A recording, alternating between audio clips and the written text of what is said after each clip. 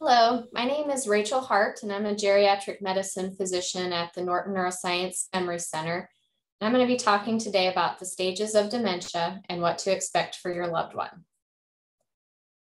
So hopefully by the end of this presentation, this will help us to identify the stages of dementia, understand common behavioral disturbances associated with each stage, and then also identify tasks for caregivers in each stage of the dementia.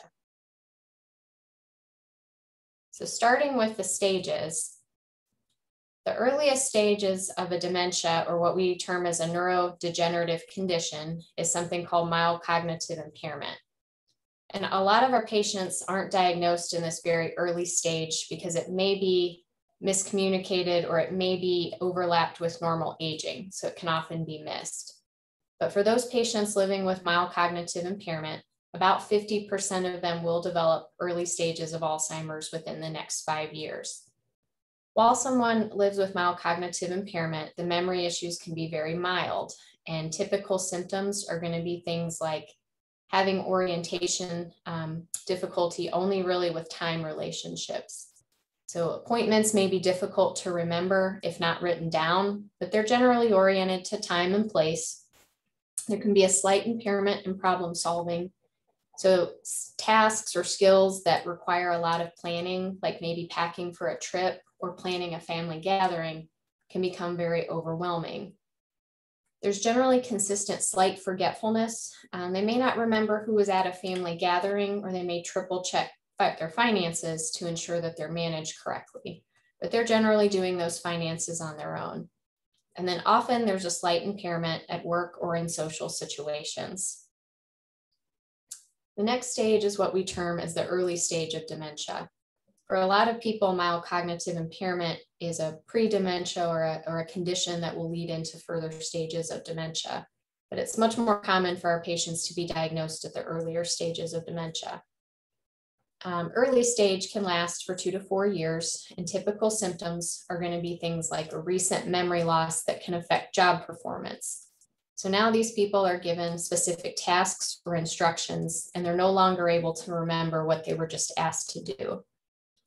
Confusion about places becomes very common, and these people can get lost very easily in familiar places, such as driving to the barber shop or driving to the grocery store. It becomes very common to lose initiative and becomes common to have difficulty starting new projects. Changes in mood or possibly personality can occur, and routine chores that they can do are often taking longer to do than before. And this is really where we see issues starting to arise with management of finances and whether bills may be paid on time. In the early stage, the person with dementia can often recognize that something's wrong, and they often can recognize that they don't want friends or family to notice. And because of that, these people who live with early stages of dementia may start modifying their activities. They may stop doing things that they've always enjoyed. So it's not uncommon to see people or hear people stopping to help at church activities. They may no longer meet friends to play cards or do other activities. And it often becomes difficult for them to leave the house by themselves to shop or visit friends because they just don't want other people to notice something's wrong. And because of this, anxiety and depression can be very common behavioral symptoms we'll see.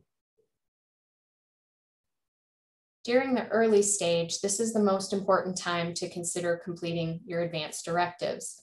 Advanced directives include just a healthcare and financial power of attorney, or someone who's designated as a substitute decision maker, and also a living will.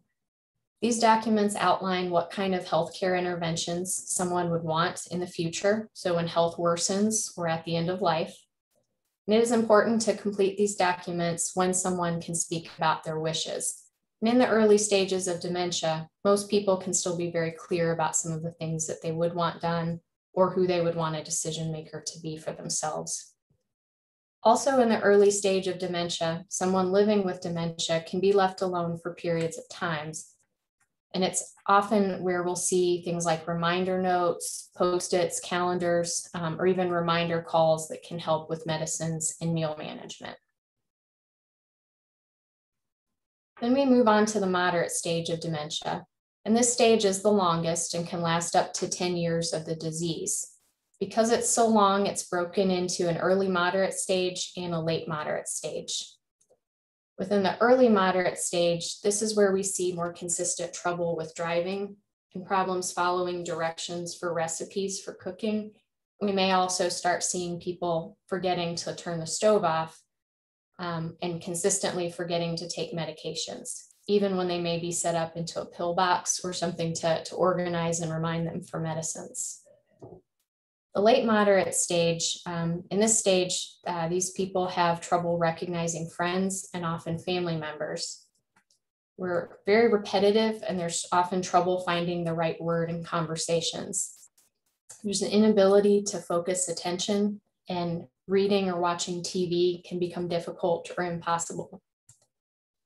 Also in late moderate stage, trouble with bathing and dressing becomes very common, and this is often also associated with a person refusing to have help.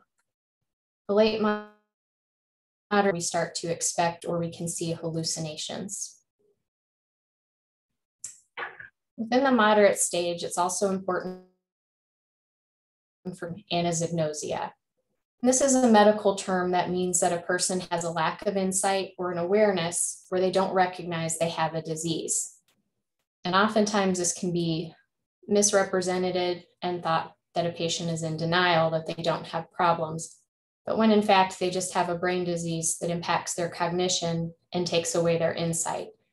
So because of the anosognosia, patients who live with moderate stage dementia don't generally recognize they have dementia.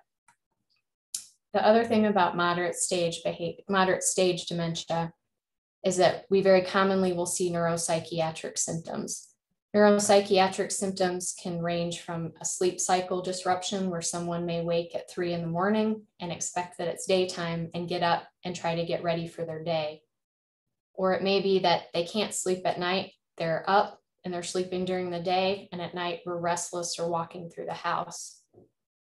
Confabulation is a very common symptom, and this is where people will make up stories as their memory fails. So as short-term memory progresses, we remember fewer details about our day, but we're trying to fill those gaps and trying to understand what happens. And it comes out as stories that can often be very wild or bizarre.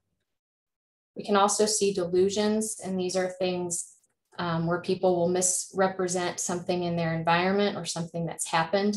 So if someone loses an object like a watch or a favorite necklace, it may suddenly jump to, it must have been stolen.